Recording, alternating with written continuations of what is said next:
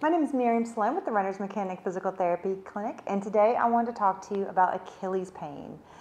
Sometimes the tendon of the Achilles can start to become red and inflamed when it's been overloaded for certain reasons. So I wanted to give you a couple things to do in those first couple days if you start experiencing Achilles pain.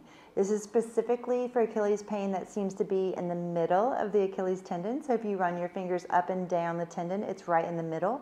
It might be a little bit swollen or red, right on a little lump there, okay? In the very beginning stages, inflammation can definitely be a big part of it. So I want to show you some ways to dampen some of that inflammation and try not to let it become a bigger problem in your running, okay? So one thing that you can do that has a little bit of research behind it is you can start to put a heel lift in your everyday shoes, okay? So this is by Power Step. It's adjustable so you can peel away some of the layers if you don't want it quite as high. But you can put a little heel lift in your everyday shoe if that makes your Achilles feels better, okay? So if you put it in, you walk around, you're like, okay, that definitely gives it a little bit of relief. Try that for about a week in your everyday shoes while you walk around, okay? It's also very important that you look at your everyday shoes and any shoes that have an angle that cuts into that part of the Achilles that bothers it. So say you put a shoe on and you're like, oh, it definitely feels a little irritating. Just get rid of that shoe for the time that you're having your Achilles pain. You can just keep it in your closet. You don't need to throw it away.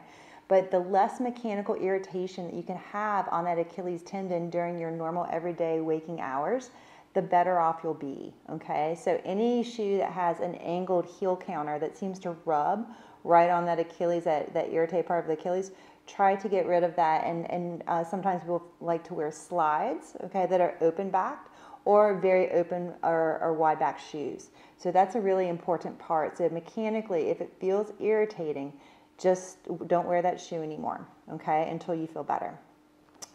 And then the last thing is CEP makes a compression sock. They make it in a sock form.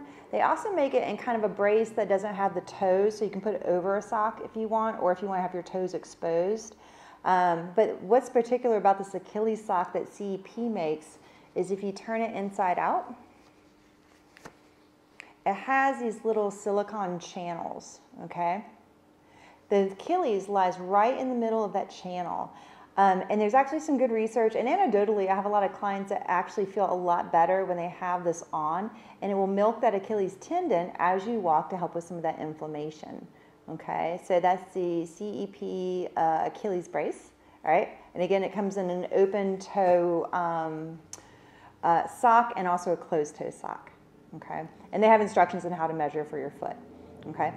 And the last thing, we know from Tomei, if you're running, if you're not experiencing pain that's more than, say, 0 being no pain and 10 being the worst, and your pain levels consistently are about a 2 or 3 when you run, and then you stop running and it feels a little bit better, and it's not getting more inflamed with that, we can keep with your running. The big thing is that you don't do speed work when it's inflamed. You don't do aggressive hill work when it's inflamed, so running up inclines. Because obviously they'll stress the Achilles a little bit more. So while it's currently inflamed in those early weeks, do try to keep to comfortable running. Usually that's on slightly level or rolling terrain. And sometimes the shoes that you wear can matter. So obviously this is not a memless shoe, but it's definitely more flexible. I'm able to kind of bend it and twist it. There is a little bit of energy transfer. So if you wear a shoe that's super flexible, you will be able to use your Achilles more.